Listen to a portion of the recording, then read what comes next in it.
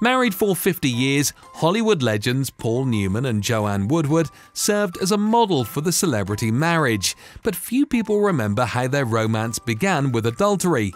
They initially met in 1953 and reconnected on another film set in 1957. At that point, Newman had been married to Jackie Witte since 1949, and they even had 3 kids.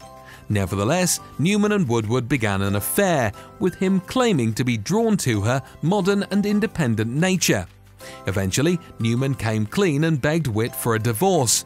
Witte initially begged to stay together for the kids, but she relented and granted Newman the split after finding out that Woodward was pregnant. Not the classiest move there, Paul.